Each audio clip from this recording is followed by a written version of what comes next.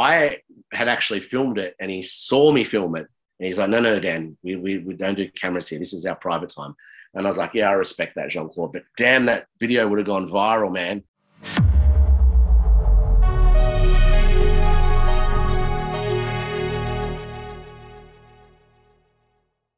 Hey guys, welcome to part 2 of my interview with Dan Delts. Make sure to check out part 1, by the way, linked in the description below, of how he got into the whole Star Tours thing, taking these big stars out to Australia. But in part 2, we're going to get some very cool, unique insight and stories into basically how Jean-Claude Van Damme and Steven Seagal are in their real lives. So for more Dan Delts, check out his Instagram, also linked in the description below. But anyway, if you like this kind of content, please help support the channel. Hit the like button, subscribe, share the video, and let's find out more about these martial arts legends. You obviously hung out with Seagal for quite a bit, Van Damme for quite a bit. Like, what's some interesting stuff the audience you could share with the audience about just these guys in their real life, right? We've all seen them in the movies, yeah, but like in their real life. Well, Jean-Claude, what's funny is that Jean-Claude and Steven don't like each other, but they're actually very, very similar in a lot of ways. And, Steven, what you see in the film is how he is. Why don't we just get you some red boots and a cape and you can fly around the city and stop all the crime? I'll give you a great example. After I toured him in Australia, I had an opportunity to take him to Malaysia for a film festival. They were looking for a talent to be their guest of honor. And I said, have you thought about Steven Seagal? They're like, we'd love him. And I said, I've just had him in Australia. He was awesome to deal with. And Steven was happy to do it. So we spent a week in Malaysia together. Wow. And, we were going to a shopping mall, and he wanted to get some herbs and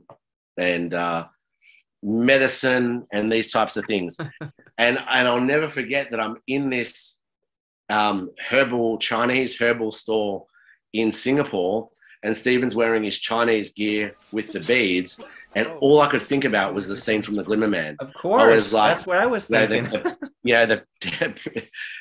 The powdered deer penis, Oh, yeah. It's bitter, man. Bitter? I don't know why it would be bitter. And I felt like I just was in the scene. I was like looking around. I'm like, how surreal is this? I'm with Steven Seagal growing up. When was Glimmer Man? 96, 97? Something like that, yeah. Yeah, and I'm like, and here I am 20 years later in a Chinese herbal store with Steven Seagal. He's wearing the same gear with the beads, asking for medicine. So that was kind of really awesome and cool. Oh, yeah, sure. And he was always, and in terms of his generosity, man, he was always, Dan, do you want anything? Do you, and at a restaurant. And I'll never forget, he was wearing one of his tour T-shirts from, how he's done some music albums. He plays the guitar. Oh, yeah. He's quite an accomplished guitarist. And he had a T-shirt, I think it was like the Mojo Priest tour T-shirt. And I was like, man, I've been trying to get one of those forever, but they go for like $300 on eBay. And he literally took it off, gave it to his assistant, had them wash it, and then he gifted it to me. And it was like 3 sizes too big, but I went and took it to a tailor so it fits me, but he literally gave me the shirt off his back.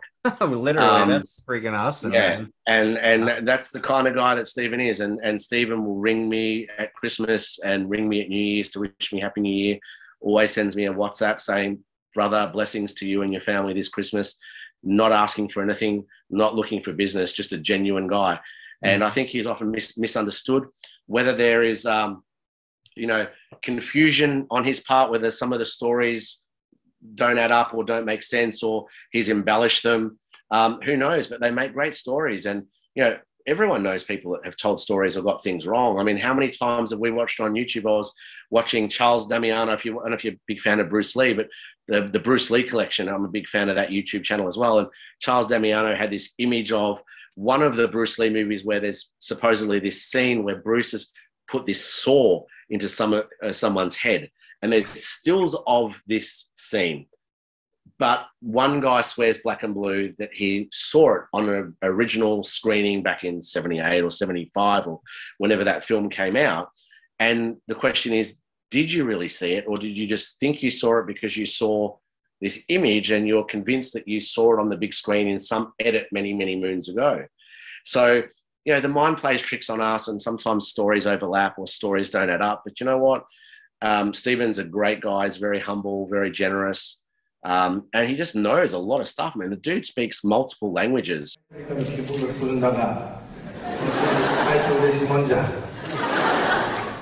Such a cool guy. And you put him to task on any topic and he knows it. And funnily enough, Jean-Claude is quite similar, that he's a night owl as well. He's always researching stuff on YouTube. He's big into numerology and aliens. And oh, really? I'd love to talk about aliens with Van Damme. I'd share my UFO story with them someday, man. Man. I mean, look, and I'm a massive fan of the X-Files and not a non-believer, but he was telling me about, these predicted floods that were going to happen, and he wanted to buy land in Australia because a lot of the world was going to be underwater, but certain parts of Australia weren't going to be underwater. And these guys, whether you want to say they're out there or they're, eccentric, they've got a lot of free time on their hands when they're well off and they're not making movies, is that they read and they research and they know what they're talking about. A Van Damme story. Yeah, I wish I had the footage of it, but let me show you the last time I had him, the week before COVID. We were at a gym, we were at the hotel in Sydney, and he asked me to come and train with him in the gym, which he has only done a couple of times. And of course, the fan in me was like, of course I'm going to come and train with you in the gym. And he had his son Nicholas with him on the tour, and we were training, and he's an absolute machine in the gym. He either had a singlet on or his shirt off, and he was doing the lat pull down, and his back looked like a Christmas tree. He was so ripped, and he just still had this it was called serration, or I've used the wrong word, but when they're showing this the definition and the clarity between the muscles, he's still got it. And he was he does an hour on the bike, like with the towel and the jumper, which I'm sure you've seen on his socials. He's always got a towel around his neck and the jumper, so he sweats it out. And he will do right down. We've done an hour of cardio. By this stage, I'm buggered. And he's like, right, now we're on to the weights. And then we do the weights. And now we're going to do some punching and some kicking. And he stood back with the long bag, and he was looking at it, moving it around a little bit. And he kicked the side bag off the hinge. And I had actually filmed it, and he saw me film it. And he's like, no, Dan, we don't do cameras here. This is our private time. And I was like, yeah, I respect that, Jean-Claude. But damn, that video would have gone viral, man. With him doing put this. that out there, man. Ask his permission. He made me delete it. He made me delete it. He's not a silly man. You delete it? But it's a great kick. I could see if he didn't kick it good, cut that. But it was a great kick. Yeah, we need that footage. Kicked it off the hinge, and I'm not talking like a little speedball or a half a bag. I'm talking a big, heavy, long bag. Kicked it off its hinge with a side kick, like a one-step side kick.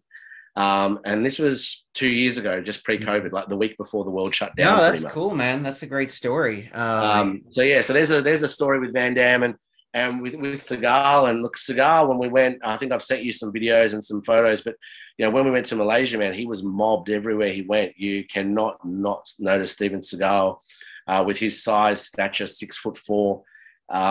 There is nowhere he can go where he is not recognized and mobbed. And he took photos with every person. Well, that's cool, man. He still gets a lot of respect and love in Malaysia. It's really, I think it's predominantly the US. I don't know. I'm kind of curious. I think a lot of these haters really probably like Steven Seagal. Like if they've seen him out in public, they'd want a picture. They'd shake his hand. They would not talk their crap that they talk online. Like they would respect the guy. I think. Yeah, I mean, and so they've all got their own quirks. Like so Jean-Claude is not great with time, and you have to push him to get to places and remind him again of what you're doing and what he's doing. He's very emotional. So this is a good story. The first time I brought him out in 2016, and we were doing the photo line, there was a lot of people to meet him. And we're not doing a Comic-Con scenario where it's 4 or 5 hours and it's half an hour slots. So our format is you do a 45-minute, 50-minute photo line, you do a 1 hour interview on stage, you do some Q&A with the fans, and then you do the dinner. So it's an evening with Jean-Claude Van Damme or an evening with Steven Seagal. So we had 400 people there to meet him. So we had to push people through quite quickly. And he broke down about 15 minutes in, saying, Dan, you're rushing these people through. These people are pouring their heart and soul out to me, and they're telling me how much they love me, and you're just making it too quick. I need to give them time. And I said, Jean-Claude, I'd love to give them all the time that you would love to give them, but you have 400 people here to meet you. And if you give everyone 30 seconds each, that's 200 minutes. You'll be posing for photos for the next 3 hours before you do your interview, and then your Q&A, and then your dinner. He goes, okay, we do it your way. So, but it's just, but the heart in him is that he loves his fans. Like Jean-Claude loves his fans. He says it all the time, every time he goes live, that he always says, I'd be nothing if it wasn't for my fans.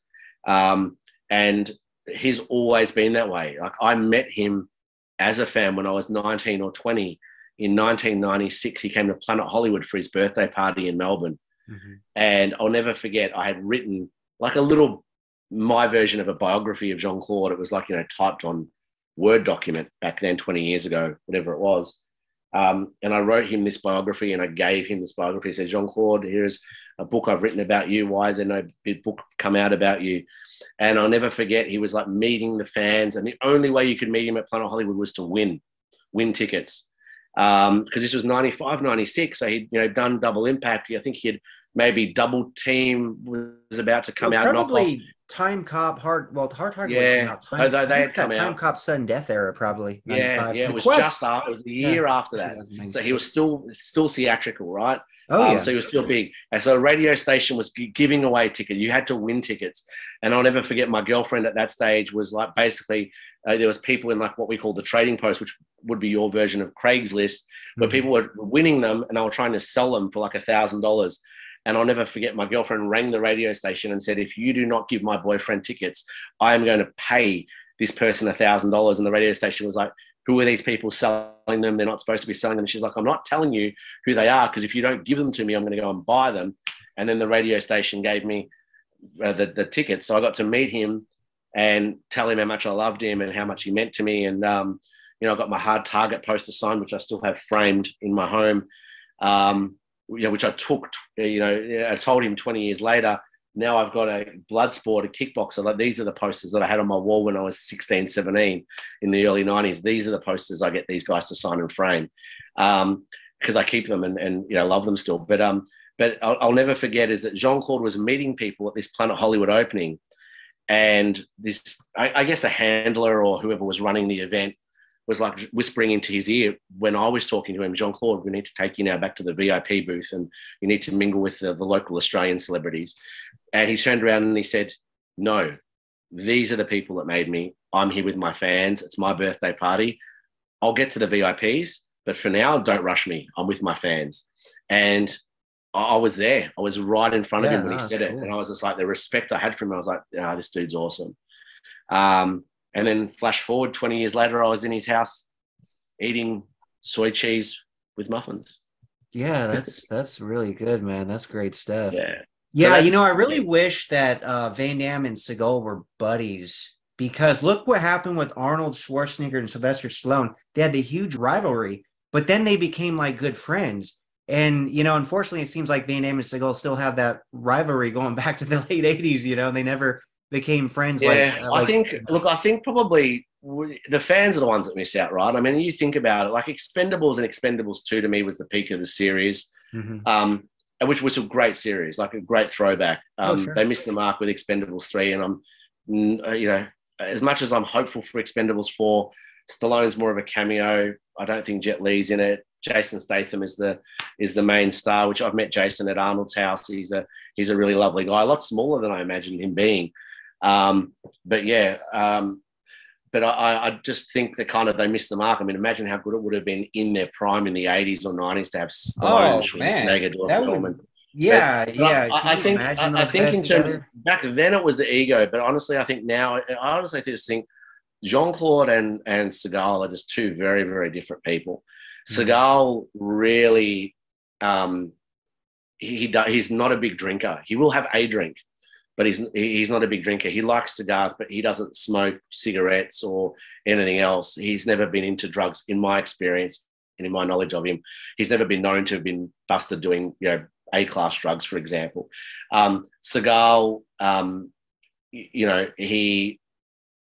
whether he was involved with the CIA or the FBI, or he did that police series where he's the honorary policeman.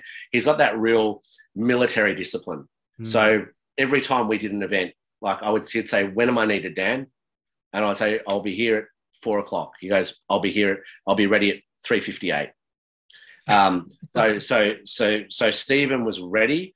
He always wanted to know what he was doing next. Who was he meeting? How many people is he meeting? He just has got that disciplined military mindset, is what I would say. He's a cook, plain and simple. A few moments later. Ryback is an ex-SEAL. Goddamn cook's a SEAL. Such a cool guy. And John Cena is very, very similar. When I toured John Cena, he was like, "Right, Dan, what time do you need me? I'll be ready 5 minutes before." He was always on point. He did not want to let anybody down. And so he comes from that real disciplined, he's still into the martial arts. He still meditates. Whether he practices Aikido or not is a different story. But I think Steven is a very serious person with a very dry sense of humor. Whereas Jean-Claude wears his heart on his sleeve. He's very personable. He's very outgoing. He'll have a drink. He'll, have a dance. He is a people person and he likes to party. That's not a secret. Jean-Claude likes to party, maybe not as much these days. But,